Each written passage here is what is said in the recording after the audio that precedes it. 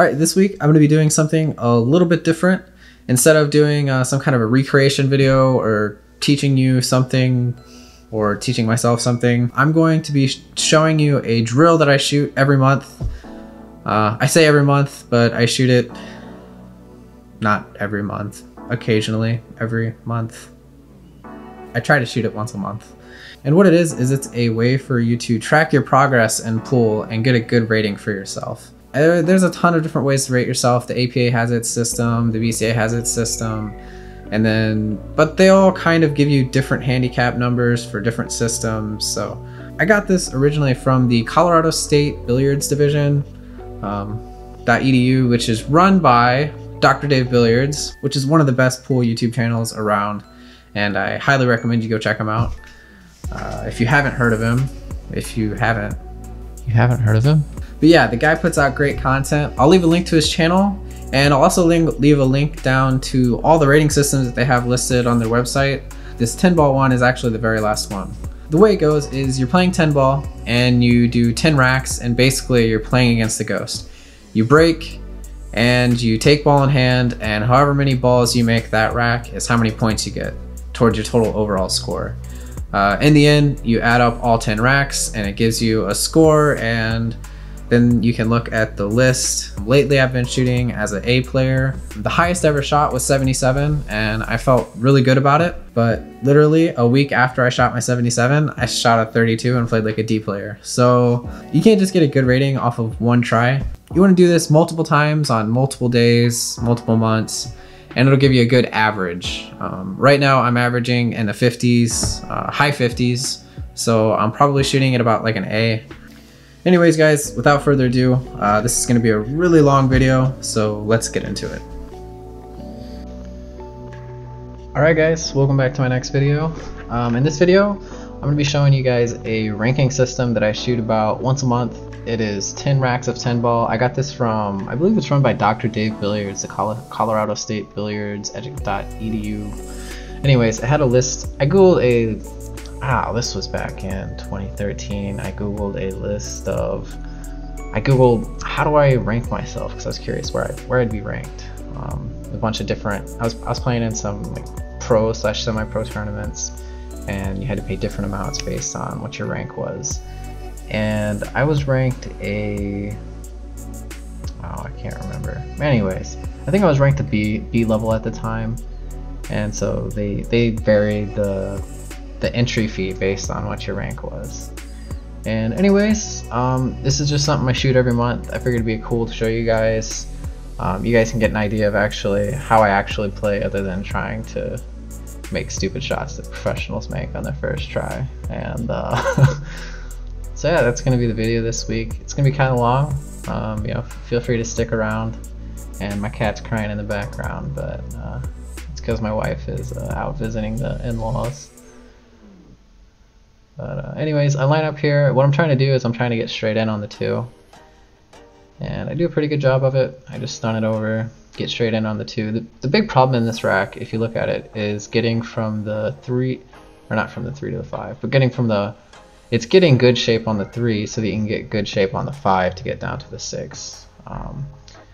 Basically, from where I'm looking at the rack, either you'd have to get a strong angle on the 5 and go off the rail to the left of the 5, back over to the rail on the right, and then back over to the rail on the 6, or you could just get straight in and draw straight back for the 6 ball into the corner pocket, and that's what I want to do.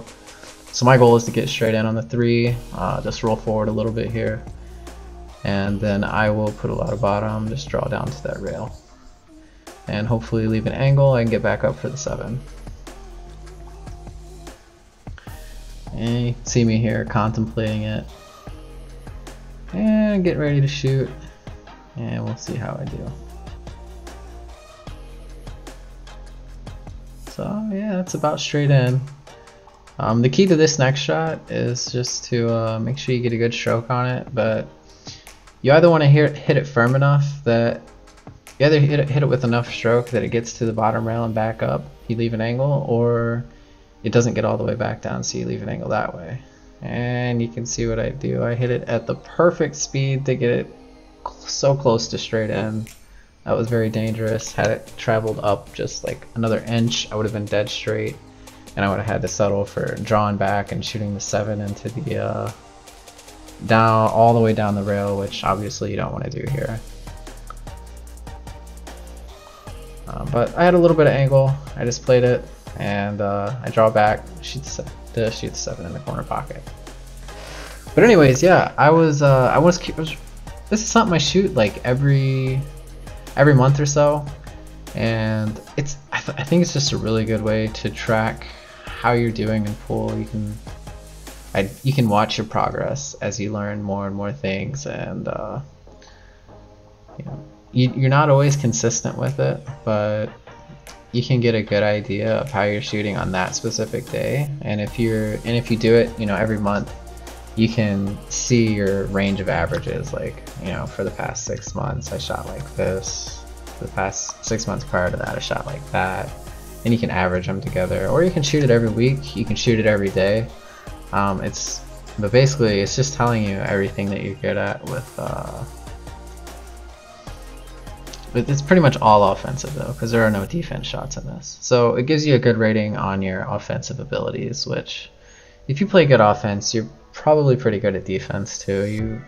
You understand, you know, how to move the cue ball around the table, and yeah, if you can't play offense, then you probably aren't very good at defense either. So I think it's a good rating system. So actually start off, I swear I didn't start this video after I shot a 10 point rack. I'd been practicing, decided I was ready to start, and got pretty fortunate and got 10 balls on my first rack. So we'll go ahead and skip ahead to the next rack. Alright, so here we are in the next rack, and I break. Cue ball gets kicked around a little bit, but it doesn't really matter because you get ball in hand. I think that's actually one of the things I'm not really a big fan of about this, is it doesn't really take into account into your cue ball control after the break, which is obviously really important. Other than if you scratch, what I play is if I scratch on the break and I make a ball, then none of the balls that I made on the break count as points. So it does serve as a reduction, kind of.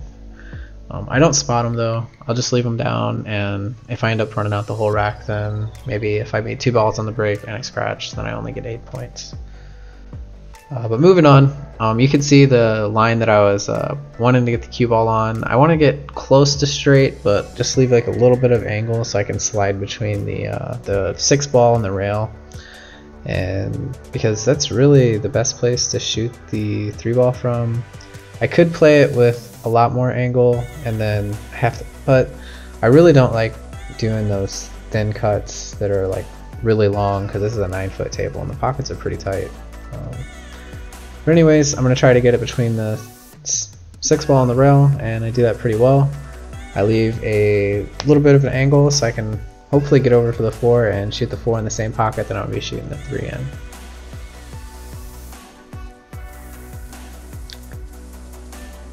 So I line it up, and we'll see how I do. Well, I know how I do, but you'll see how I do. And as you can see, I made 2 huge mistakes. One, I hit it way too soft. I was never going to get that position at the speed that I hit it at, but also I didn't get enough right on it, because the goal was to come out, you know, at an angle that I'd be running like almost parallel to the line that the pocket I needed to shoot it in. But I'm left with a little bit of space, and somehow I managed to cut that 4 ball into the side pocket. Usually I would miss that shot, but I got kind of lucky this go around.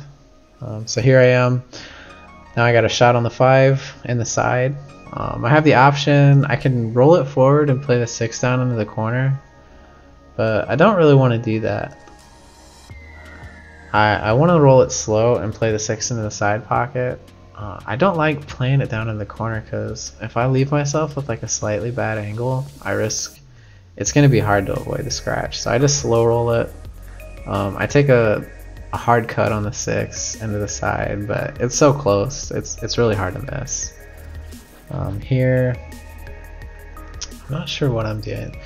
I think Okay, so what I wanted to do was get the cue ball down to that rail and then kill the angle that it was going at with some left English and try to get straight in to just stop it. You know, stop the cue ball, and then I can play the 8 in the other corner pocket. But I leave myself a little bit too much angle. But I should be fine from here. But I'm not, and I miss. It was a pretty bad miss. I didn't miss it by a little bit either. I missed it by like half a diamond. So that's the end of that rack, and we'll get on into the next rack. All right, here we are back in action, rack 3. I got 17 points so far. Pretty strong start, but I make the 6, the 7, and something else. 1, 2, 3, and the 4 ball. I don't know where the 4 ball went. But still, 3 balls on the break, that's pretty good. Cue ball's in the center of the table, but I think it did some traveling around. I can't really take credit for that. Got kicked a couple times. But I'm gonna take ball in hand anyways, doesn't really matter. So let's look for any problems in the rack, try to figure out, you know, what about this rack is hard. And the way it looks, it's really not that difficult. The only thing that kind of looks awkward to me is the 5 ball, just because of where the 3 is. I mean, the 5 ball has, you know, it has every pocket on the table you can get on. If you can see the 5 ball, you can make it in a pocket. But you know, you want to get an easy shot on the 5. You just don't want to end up behind the 9, which it really shouldn't be a problem. Or is it? Okay, I don't remember doing that. I'm pretty good at jump shots though, so yeah, that's what I'm gonna go grab my jump cue right now. Wow, I really overdrew that. That was a silly way to play it. Looking back, you know, like doing that, I probably should have just accepted that I'm gonna have a little bit of angle. You know, run it up 2 rails, played it in the far corner, in the bottom, in the top right, or just the side pocket. But that was definitely the wrong. Thing to do. But anyways, here I am behind the 9, lining up the 3 ball. Hopefully I can make it. I don't remember if I make it or not. And no, I miss it. So that's going to be the end of that rack. Luckily I made 3 balls on the break. So despite only making 2 balls afterwards, I still got 5 points. And yeah, I guess we'll move on to the next rack. Alright, here we are in rack number 4. Lining up for the break. I had a good start. 17 points in 2 racks, but then I messed it up. But I still got 5 points because I had a lucky break. Made 3 balls on the break. That was nice. And bam, you see right there, I already identified the problem in the rack. The 6 and 7. So the 7 ball is blocking the 6, but luckily, I don't remember what I do here, but I have the, you can see the 10 balls there. It makes it a huge pocket. And that 6-7 is lined up perfectly straight to do the 6 into the 7, the 7 off the 10 into the corner pocket. Or I could play it, you know, straight into the pocket, and the 6 ball will travel down towards the corner, this bottom corner here on the left, and I'll have a place to make it. So I think what I'm thinking about right now is, you know, what exactly do I want to do?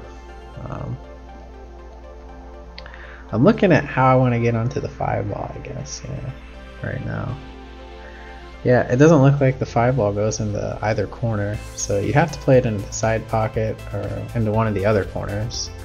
But I'd rather hit the shorter shot, especially since 5's in the middle of the table. It makes it easy to get into the side pocket. So I'm gonna draw off this rail bottom right, come over, and yeah, that's perfect. I get straight in into the side pocket. And now it's a big problem in the rack, the 6-7, but it's really not that big of a problem, is it? Because the combo is lined up really nice. I'm not too worried about it. That was interesting. Why did I stop it there? What I was thinking is I thought I would roll it forward and you know, just shoot the 6-7 combination. But it looks like I'm going to play the carom and make the 7. That works, but I don't know if it's the higher percentage. See, I almost missed it. I didn't hit it very good. I could have missed that shot. I got lucky. And now look what I'm left with. If I just play the combo normally, I can stop the cue ball right where the 6 was, and the 6 ball will travel over towards this other corner pocket, and I'll be left probably with an angle to get down for the 8. But now I got to shoot the 6 ball in the side pocket, hit it with follow top right, and get down to the 8 ball. I make it, and I get there. But it was a little lucky. I definitely think I made a mistake in the way that I played that. I was so perfect on the 5. There's no reason for me to play the carom there. It's hard to control. Here, I probably should have came off. You know, I hit it, like stunned it over with some right. Came off 2 rails, so I'm traveling on the line. But I end up all right with where I'm at. It's not ideal, but it's still very makeable and pretty simple shot. I guess it does kind of like give me a problem though, because the 10 ball is not just like sitting in the pocket, so I gotta, yeah, I couldn't go forward with it because I was gonna end up on this rail on the right. So I drew back and went off the side rail, came back out and made the 10 there. But there's another rack with 10 points, doing pretty good, 4 racks in, and we'll go ahead and skip to the next rack. Alright, here we are in the next rack. Rack number 5 it is now. I haven't done all the editing for the video and whatnot, so I have no idea how many points I have now. Let's see, I had 10, 7, 17. You guys are gonna see it. I'm gonna do a little bit of editing, have like a ball counter up there and everything, so you can see how many points I'm at and all that, so you don't have to try and keep track like I am. But rack number 5, and the 2 ball is a bit of a problem because the 4 is blocking pretty much any pocket, and the only thing, and the 6 ball is blocking the one pocket that it does have access to, that side pocket. So what I got to do here is I got to play the 2-6 combination. I guess another option I could have had was to play the 1 into that side pocket, run into the 6, hopefully it breaks out the 2, but this is a much higher percentage way to play it. The only thing I worry about here is I kind of got on the wrong side of the 2 ball. I wanted to be on the right, or I wanted to be, closer to the bottom of the screen so that I could just stop it and play the 2 ball in the same pocket. But it looks like I'm probably going to overrun the position. We'll see. Yeah, that's what I was worried about. Now I don't really have a pocket for the 2. My only real option is to bank it into the side pocket that I'm standing next to right now. And man, I really don't remember what happened in these racks. We'll see if I make it. I have no idea. But the position's somewhat automatic as long as I hit it at, about that speed. And I make it, and that position was not automatic. Okay, I didn't think that was going to be a problem, but now I gotta shoot this this crazy long, like awkward cut into the corner. I'm lining up. I must see it. I thought it might be blocked by the 8, but it doesn't look like it is the way I'm teeing up. So here I just got to make it come off this rail on the right and get position on the 4. And yeah, I missed that. That was just I don't know. That was just poor positional play. That was definitely a mistake. And well, I guess we'll get to the next rack. Okay, rack number 6. Here we are. I had a good start, but I had a couple mistakes after that. I haven't really had a good rack since after my first couple of racks. And here we got another layout that looks kind of difficult. Got the 7, 8, and 9. The 7 and 9 ball on the spot on the rail where you hate to see them. Those are really terrible to deal with. The 2 ball is kind of blocked in by the 4, so getting shape on the 3 isn't that easy. There's no it doesn't really look like there's a good path that you can take that'll take it, you know, up the line that you want to travel. So you gotta play really good speed control here. And so I'm gonna go up one rail, just hit top English. English doesn't, yeah. And I get pretty good on it. I get about straight in. This is good. It is well controlled speed wise. Here you want to end up on the left side of the line for pocketing the 4 ball in the corner, so you can float over for the 5 into the same corner. Even if you get straight in though, you'll be alright. You just follow it up a little bit. What you don't want to do is get an angle where you have to run into the 5. And yeah, I do a pretty good job there. I was straight in. I just kind of hit low just and let the English take after sliding along the felt for a little bit, and roll forward slightly. And here I'll just kind of try to float over, hit the 5 into the corner, and well, I get there, but I get about dead straight. That wasn't a great shot, but well, looking at where I have to hit the 7, what I end up doing here is I'm going to play the 7-9 combo, because it's not a very hard shot to make, and I want to make sure that I'm going to be left on the, you know, I want to make sure that I'm on the side of the, right now you're looking at it, the left side of the 7 ball. That way that if it's in front of the side pocket, I can see it. So this is all about speed, where you hit it, and that wasn't where I wanted to be. Yeah. Now you can see how frustrated I am. Yeah, chalking the cue with anger. It's hard to show your anger while you're chalking a cue. Anyways, I guess I try to play the bank, and yeah, that was a miss, straight up miss. So chalk it down, 7 more points, and we'll go ahead and get into the next rack. So I gotta say, guys, this is pretty interesting to go back and watch these videos. I'm seeing a lot of mistakes that I make that aren't quite so obvious whenever you're playing on the table, and I have to say I probably recommend doing this to any pool player. Just record yourself shooting through some racks, and then seeing what you did wrong. See if you can. What did you mess up? You know, why didn't I get out that rack? And I'm seeing a lot of mistakes of why I'm not getting out on racks, or why racks are, you know, a little bit more difficult than they should have been. You can see me earlier. I was trying to see if the 4 would go past the 9. I really don't remember if it does or not, and I'm not sure how I want to play it.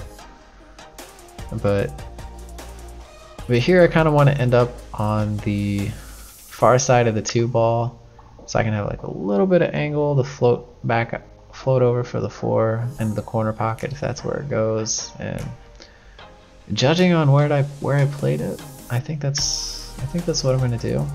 If it doesn't go to this corner and on the bottom left hand side of the screen, what I'll do is I'll follow it up, and yeah, okay. So I'll follow it up, and I'm going to end up playing with the 4 ball into this other corner pocket. So I was just trying to get straight in so that I could follow it in. So I could follow it up and get position on the 4. Oh. No, I wasn't. Okay, I was lying. Alright, I was seeing what the pocket line was for the 4 to see what side of it I wanted to be on to get shape on the 5. Alright, from here the rack's pretty easy. I just need to get down to the yeah, pocket that, put a little bit of top right on this, make sure I don't get behind the 8. That's the most important part of this rack. I want to leave an angle to go 1, 2 rails down, back down for the 7. Yeah, right about where I put my pool cue. Tip right there. We'll see if I get there. And yeah, that's about right. Isn't where I put my pool cue tip, but it is the line that I put it on. And you see I leave myself a nice angle, you know, an easy pocket on the 6 ball, but I still got a nice angle to follow, you know, 2 rails with top right, come around and shoot that 7 into the that corner pocket. Yeah, come off the rail. Slow down, cue ball. You want to leave an angle? And I got a pretty decent angle. I have two options here. I can go with top left. And oh no, you don't really want to go with top left here because you don't want to risk getting stuck behind the 10. You just kind of want to float. Yeah, the way I pointed my, where I pointed my cue. That's the line I want to get on. But I want to come straight up the table, so I'm just basically gonna stop this cue ball. Or stun it, I should say. And wow, I missed my shape by quite a bit there. I guess what I needed was like a little bit less bottom. I had a little bit too much, but I still got a really makeable shot on the 8. I don't think I'll cut it into that corner on the right. I'll probably cut it into this corner on the left. Maybe draw with, knowing my play style. Well, yeah, I think looking at it the way I would want to play it right now is I'll shoot the 8 ball into this corner on the bottom left, and am I gonna draw it? Maybe I'm worried about the scratch if I play it with top and try to come 2 rails, so I'm probably gonna draw it with some bottom left and just try to get decent shape on the 9. Oh my god. What was that miss? Oh wow. That was terrible. Okay. Next rack. Alright, we're back in the next rack after that terrible miss. And we'll see what happens. I almost scratched into the side pocket. I do that so much. But I ended up making 2 balls. Luckily I didn't scratch, so it'll still count towards my points. And there it is. I'm pointing out the 5 ball. You can see that the 5 ball is in a terrible spot. It's going to be a hard rack to get out on. Got to figure out a way to get shape or break out that 5 ball with the very little bit of shape that you can get. Now, if I was playing a regular game, I'd probably... Whoa, don't shoot the 3 ball. What do you do? Okay. I thought I was going to shoot the 3. I just line it up to see where I wanted to get. Anyways, if I was shooting a regular game, I'll probably just play position and play safe on this, but there are no safes when you're playing against the Ghost. And, oh, wow, the video cut out. Oh, I remember, okay. So my camera actually ran out of memory at one point, and that was it. And let me look at my phone. Yeah, so that rack, let me just make sure. But yeah, that rack I ended up getting 6 points. Yep, I ended up getting 6 points. But yeah, anyways, I guess we will we'll move on and move on into this rack. Sorry about that, guys. I have a bigger memory card now that I'm gonna use from now on. And also I bought a chart, it's a way to plug in my camera while I'm recording so I don't have to depend on battery life. So I'll never run out of battery again, which like I did whenever I recorded the Chris Melling video. I shot it like 80 times, and finally the time that I make it, I look at the camera, it's off, the battery died. Yeah, that was terrible. Oh, that was so annoying. Anyways, so I fixed both of those problems. Hopefully I won't run into those anymore in future videos. But here we are in the next rack. Let's see if we can identify what the problems are here. Right off the bat, you can see getting on the 2 is not super easy. I gotta try to play it into that. So it's all gonna be about speed control here. And so I'm just gonna play the 1 down into this corner, follow it with straight top English, and try to get, you know. Oh no, I'm not gonna, maybe the 8 ball was blocking it. Maybe I have to get between the 2 and 9. Oh yeah, I do it pretty nice. Unfortunately I got a bridge over the 9, but I think I was playing it to actually bump the 9, kind of move it out of the way. But obviously I didn't get that, and I got a bridge over the 9 ball, which on a 9-foot table, this is no easy task. I'm gonna have to use the bridge. So we got the bridge. gonna have to use it on the top end. This is gonna be a tough shot. And then it really limits your options of where you want to bring the cue ball, because you can only really put top on this ball. And so I guess I'm probably going to be shooting this 3 into the side if I do make this. Or I'll come off 2 rails and shoot it into the corner pocket. Oh, I tried to draw it and I missed. So yeah, that was a big mistake. Looking back, I should have just rolled it up and played it in this corner in the bottom left. But I'm not sure if that was available. Maybe it was blocked by the 8 and I had to play it like that. I don't know. It's hard to tell. But yeah, definitely a mistake. If I would have just played it better, ran into the 9 like I intended, then I wouldn't have run into any of those problems. But anyways, we'll get into the next rack and see what happens there. Alright, here we are. Rack 10, final rack.